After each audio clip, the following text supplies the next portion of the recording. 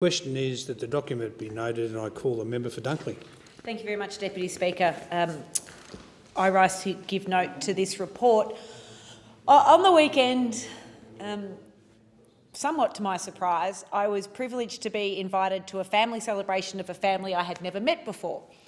The Joseph family invited me to their barbecue at Ballon Park in Frankston to celebrate 50 years since the Joseph siblings came to Australia.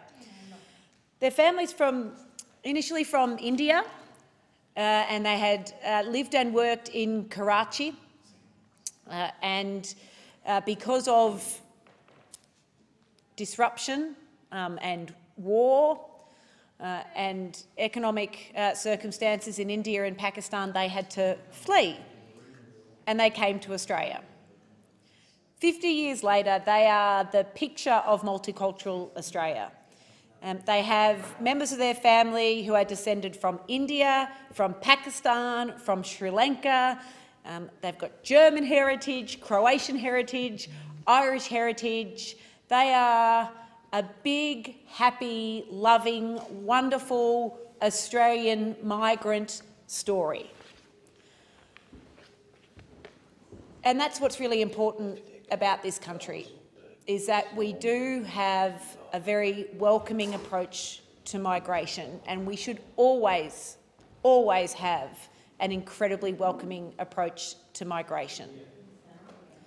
We also need to make sure that people who are in Australia now have the skills and the training to be able to get the jobs that exist now and the jobs that are going to exist in the future. There's more than 1.3 million Australians on either Job Seeker or the soon-to-be returned to New Start at $43.75 a day, or Youth Allowance. There's more than 2 million Australians who are either looking for work or for more work. We live in a country where over the last 8 years under this Liberal government, some $3 billion has been cut from Tafe and training system, and apprenticeships have been lost. We know because of this report that we also live in a country where there are significant skill shortage in various industries. And those of us that talk to employers and young people and workers in our electorates know that there is a skills shortage. I mean, before I entered this parliament, I was on the board of Peninsula Health, and I was shocked at one of the meetings to hear that we were advertising in the UK for mental health nurses because we couldn't get Australian-trained mental health nurses for the hospital. That just should never be the case. I mean, we have magnificent medical practitioners at Frankston Hospital and Peninsula Health who have come from all over the world. And when I think about the people that work there, Sri Kanth, the amazing medical research director who came from India, for example, I am so pleased that we have people from all over the world working in our health system in Frankston. But it cannot be the case that because we can attract the best talent, we neglect to train up our own people at the same time.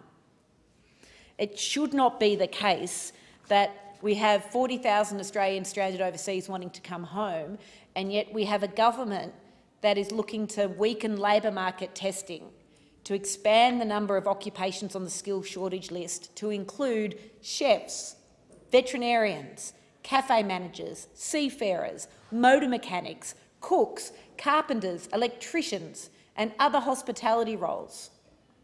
Each of those occupations are pretty popular occupations in Dunkley. Seafarers, we don't have as many as some other electorates, that's true, but each of the others are pretty popular occupations in Dunkley, and yet we're not training up our own people enough so that they can get the jobs that they need. It's an indictment on the failure of this government to properly appreciate the role of skills, of traineeships, and most importantly, the public TAFE system over the 8 years in which it's been the government. The approach to skill shortages needs to be training up Australian workers and then turning to fill skill gaps with overseas workers, while at the same time attracting the best and brightest to come and work here. That's a comprehensive approach. You know, this is a government that by stealth is pretty happy for our public TAFE system to be outsourced and privatised. And we've seen it happen with employment services, and there's not a day go by that my electorate office doesn't have a constituent contact my office about difficulties with their job service provider, most of whom are staffed by magnificent people, but the privatised system isn't working for the people that need the help. TAFE is fundamentally important to my community. Frankston TAFE and now the Chisholm Institute is at the heart geographically of Frankston, and it's now a magnificent heart of Frankston thanks to hundreds of millions of dollars of investment from the state Labor government, with a building and training facilities that are second to none anywhere. It's also at the heart of the future of many of the constituents in my electorate, and we're really proud of it. And I thank the Deputy Leader of the Opposition and Shadow Minister for National Reconstruction, who came with me recently to see what a first-class public TAFE and training facility really should look like. But we need this government to act now. We can't wait for a Labor government, but I can tell you a federal Labor government would be investing and supporting public TAFE at the heart of a skills and training system. TAFE is a public institution at its heart.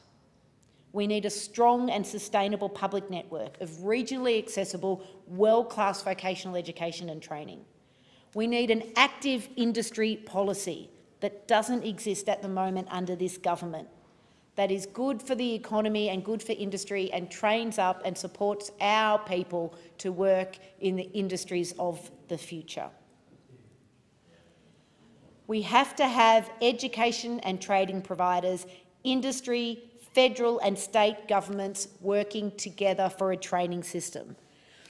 And I commend to this government recent reviews undertaken in both New South Wales and Victoria by, in addition to other people, Jenny Macklin, who was, you know, one of the best policy thinkers in this federal parliament before she left. It is now one of the best policy thinkers not in this federal parliament in the whole country.